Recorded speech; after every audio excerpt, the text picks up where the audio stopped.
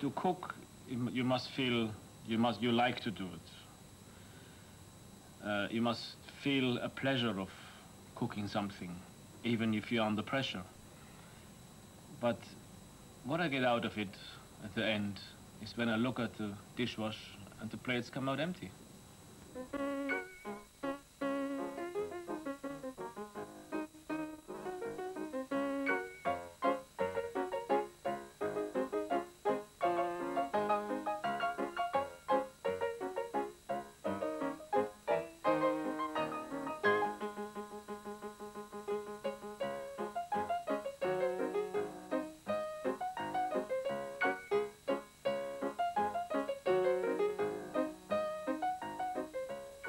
You've joined us at London's Hotel Intercontinental at a lunch party for 6 of Britain's top chefs. The dessert, a fresh fruit and vanilla mousse with a strawberry sauce, is the choice of Micheal Nadell. The reason for this dessert came from the younger people on our staff. But the question they put to me was, how easy or difficult is it to create a new dish?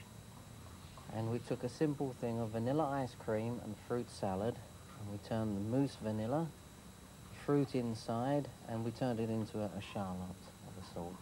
Delicious. We call this fruity à la vanille. The colour is just wonderful. That's right. Just wonderful. And that's how easy it was to create a new dish. Well, you're trying to tell them that actually that you can, I mean, when you talk about creation of a new dish, I mean, they say that you don't believe that you invent new things. It's just... We've taken something that was previously invented, if you like, and put it into another form. Yes. Simple as that. Yeah, absolutely. But the pressure to change to get new ideas must be colossal.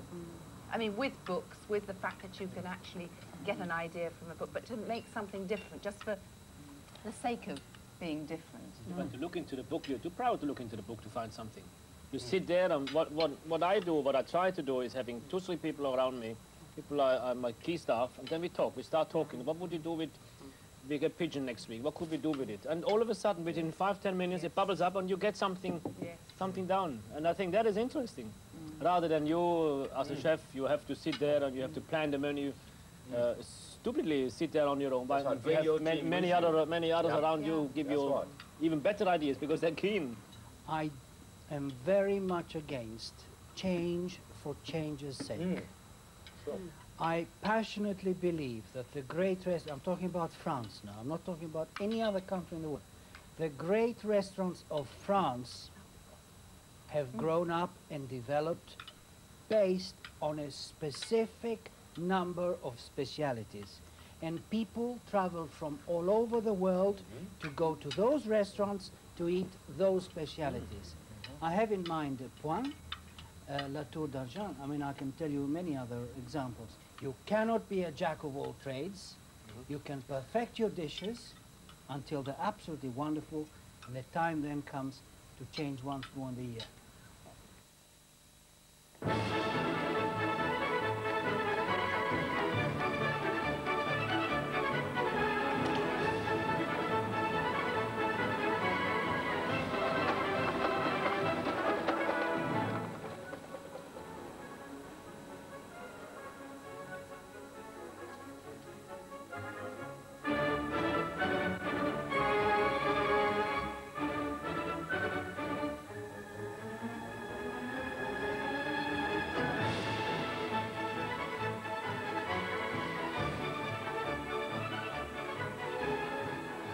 Beneath an office block in White Lion Street, Islington, is the Nadell Patisserie, which operates day and night to meet the huge orders of many of London's hotels and restaurants. It's owned and run by Micheal Nadell. Born in the East End of London, Micheal originally wanted to be a lighterman on the barges. Instead, he followed his mother's advice and became a chef, training first at the Westminster Catering College before working his way through the pastry ranks of 6 of London's top hotels. His business has grown dramatically since he set it up in 1982. The grocery order speaks for itself.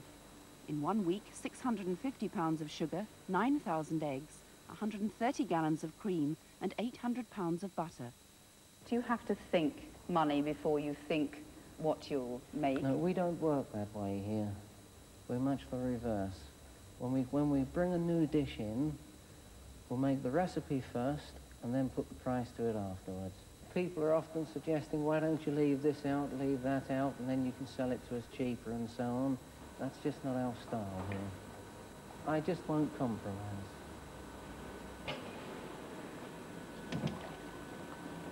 The creme pâtissier is one of the most important fillings in the patisserie. Like the chef would have in his kitchen, the brown stock or the white stock, the veal stock, beef stock, to us the creme pâtissier is the equal. And how much do you make a day? We're making 8 to 12 gallon a day on the machine. But here today we're just going to make a couple of pints. So put the milk in first. And we're going to put in half a split vanilla pod. Why is The that? reason we split the vanilla pod is to get the maximum flavour out. And it doesn't make little bits go into the milk. No, you just get the seeds coming out, and that will give the flavour for the creme pâtissier. And we'll put that away to boil. Now for the liaison, we've got here sugar. We're going to break in eggs. Now we're going to beat the eggs and the sugar together.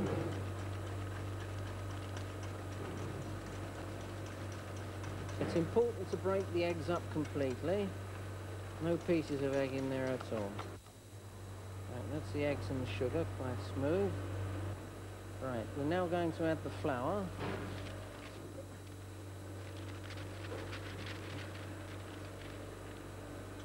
Now we beat the flour into the egg mixture. Michael added a little custard powder to the flour to help both colour and consistency. That's the liaison ready now, Kay. So we'll take that over to the stove and add the hot milk to it. Right, our milk is now boiling, so we'll add half the milk to the liaison. Only half. Only half. We'll keep the other half boiling on the stove. You haven't taken the vanilla pod out, Michael. No, I leave it in all the time. I like it to infuse into the milk, and even once the creme pâtissier is cooked, I leave it in. It continues to give off flavour while it's sitting there. Now the liaison is going in.